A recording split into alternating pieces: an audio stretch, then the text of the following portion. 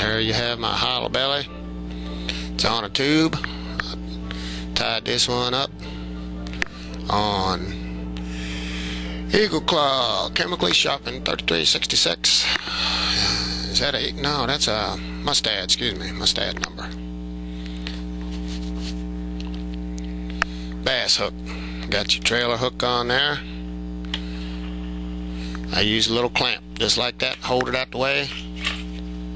You can buy a whole bunch of these. I showed you before in my other videos. Haven't seen all my videos? Shame on you. Couple bucks, you can get a whole bunch of them. Makes a nice material clip. And let's get to it. We're gonna make a saltwater one. I can show you one I already made up.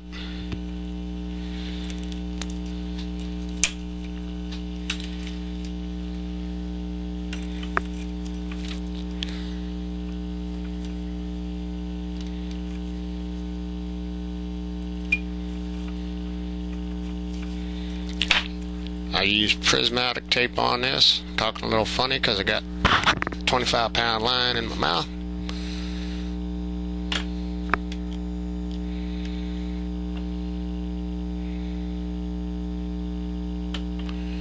Nice rattle eyes. And good thing about this Nor-Vise, helps you time faster because you can spin them flies on and bam, you can be fishing. Alrighty. First thing we're going to do, get our hook in there. This here is a chemically sharpened O'Shaughnessy. I happen to like Eagle Claw made in America 254Ms. That's a 2-aught.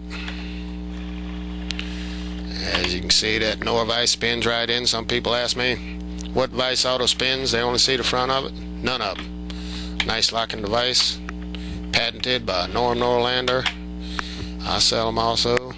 Just get a little bit extra income because I like the heck out of them. Started selling them because people were bugging me for them and bugging me.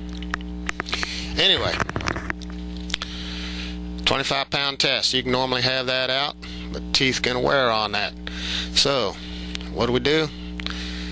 We're gonna take past this 25-pound test. You can use more. That give you a 50-pound right there.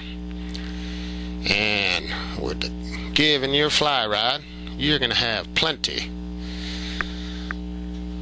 of holding power for those 50-inch stripers, big reds, cobia. Heck, that'll even hold a couple tuna, because the fly rod is what gives. Using Holo-Bellie, I'm going to get these two up here to touch like that. Let's get you zoomed in a little bit. You can see, get those touched in like that. Took me a couple tries to get a good tape manufacturer. Now you can trim these off a little bit straight. I happen to use some curves. Gives a nice belly look to it. Real easy. Now I'm going to use a bright thread on this one so you can see it. And start right there. Get you back just a little bit.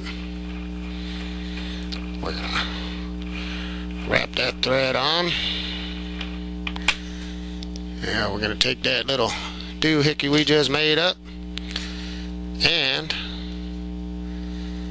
we're going to slide that through the eye. I showed you on my other tandem hooked videos on how to get it a little more secure if you want. This is all you need. You could even use a piece of wire if you wanted. Come down through this eye like that. We're going to give it just a little bit of play. You could adhere it and take your thread up on there and keep it nice and tight, but I want a little bit of play in this so it flashes and shines and the fish don't tear it up too much. Give it 2 there, 3, 1, 2, 3 there, and we're gonna keep that on top. If that goes a little sideways, it don't really matter, because it's going to be all covered up and it's going to be held by that thread. Now here's where this clip comes in handy. Put that clip on there and you're going to get this wrapped up, and bam, you're going to be out fishing. They're going to see that shine, bam, they're going to take it, and bam, fish on. Okay, I did that one a little light blue. Well, let's make this one here light blue with black. Let's make this one here a little light blue. You can use whatever colors, whatever material you want.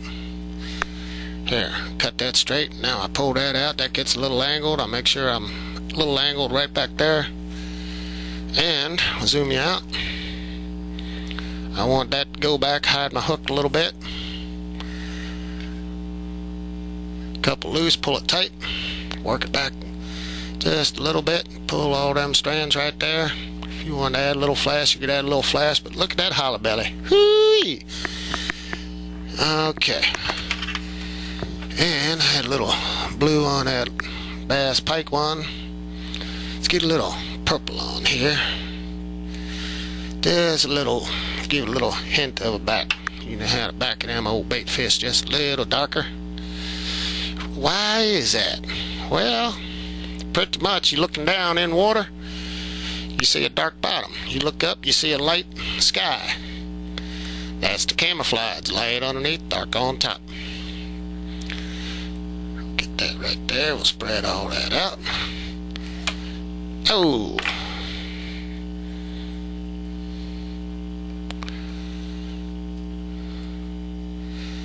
I'm gonna like the whip finish. I'll just put a couple half hitches because it's gonna get glued up. Low temp glue. Y'all seen them before in my other videos. You haven't seen them in my other videos?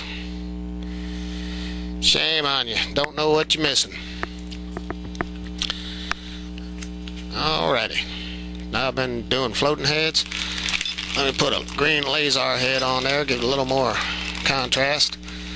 Been having a little problem getting all this stuff listed because I'm fixing to move on up to the North Starborough outside of Fairbanks. Probably inevitable when I name my company Polaris Flies. I'd be moving up to Polaris Borough one day. Two exes who didn't fish and tried to keep me from fishing. Phew, shame on that. Get that right there. Got this folded over. Gonna come in right there. And I showed you on the other videos, I'm gonna hold that. Gotta wrap that underneath. Go under like that. See how that holds together? Got a little bit right there. Let's trim that low temp hot melt glue. Best place to get the guns and the glue, Walmart. Matter of fact, they sell. You can get them while you're getting that clip. They sell 100 packs of that glue. Cheaper than they do 50 packs. It was under $4, but everything's going up. So there's that. You can see the shine in that. And you can put whatever eyes you can put on there. This will stay right underneath the surface because this has a little buoyancy. Hook's going to counteract that a little bit. Anything made of plastic is going to be just a little buoyant. Specific gravity, especially in salt water, of plastics is a lot less.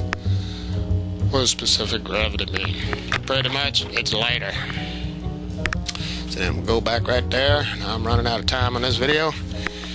And here you can see that shining. That's going to shine. And there you done.